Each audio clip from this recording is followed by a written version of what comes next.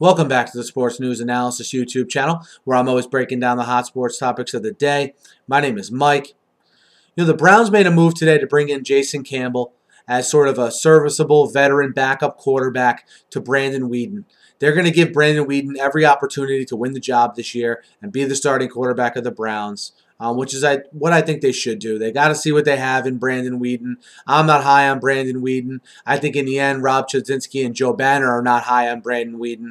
I just think they're going to give him a chance because, let's face it, although the Browns have a pretty high draft pick, there's no, in my mind, quarterback in this draft that's a surefire franchise quarterback that you can slot in and take and start from day one here. So I think what you're going to see Chud and Banner do is give Weeden the year to prove himself. If he falters, you have Campbell waiting in the wings to hold the fort down this season.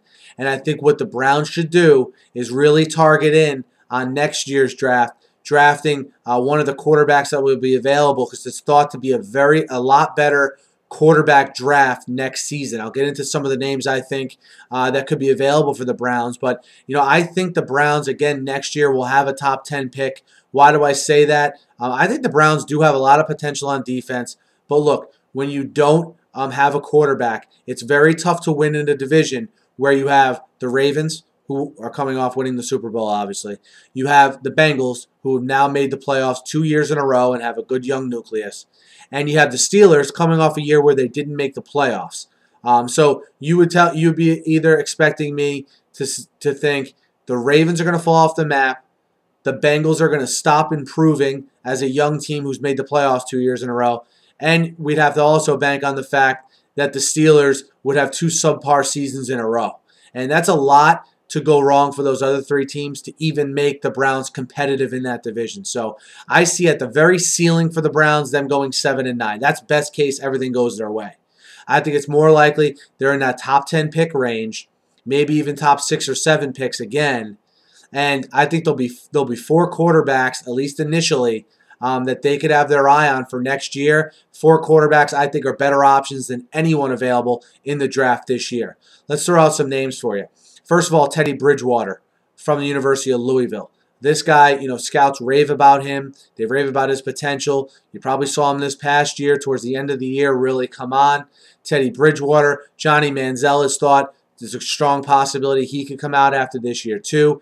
David Fales from San Jose State. He had a great season last year. He'll really, I think, emerge on the national stage this year for a team that has gained some notoriety out there in the WAC, but not a team that's a household name by any means. So David Fales from San Jose State. You're going to have Taj Boyd from Clemson. So there's going to be guys on the board here, that I think would fit what Rob Chudzinski wants to do more from a scheme perspective and be a huge talent upgrade over certainly Brandon Weeden. I don't think Brandon Weeden's a bad guy. I just think when you think of Brandon Weeden eventually, he's again going to be a serviceable, pretty good backup quarterback in the NFL, not an elite franchise type player. And, the fact of the matter is you can keep on, the way the salary cap is now under the new collective bargaining agreement, you can keep on guessing on quarterbacks every 2 or 3 years or so. Weeden doesn't prove himself this year. Okay, who's the next guy? Because it's not cost prohibitive. And, to build all these other aspects of your team up and not have a quarterback, you're just going to be spinning your wheels, especially in a competitive division like the Browns are in. So, again, Weeden will probably get the opportunity to start this year, but I think the long-term answer for the Cleveland Browns at quarterback is someone coming out in the 2014 NFL Draft, and it could very well be those 4 names I threw out there. Taj Boyd, Johnny Manziel, Teddy Bridgewater, or David Fales. Let me know what you guys think of my sort of synopsis of the Cleveland Browns quarterback situation. Hit me up in the YouTube comments. Hit me up on Twitter at SNewsAnalysis. I just think exercising a little bit of patience here for the Browns, and I know I'm asking their fans to be patient, and they've waited a long time for a winner, but I think there's a gem for them in a quarterback class of 2014. So be sure to subscribe to my channel here, guys. I upload between 5-10 sports talk videos a day, all about sports. Thanks again for listening, and have a great night.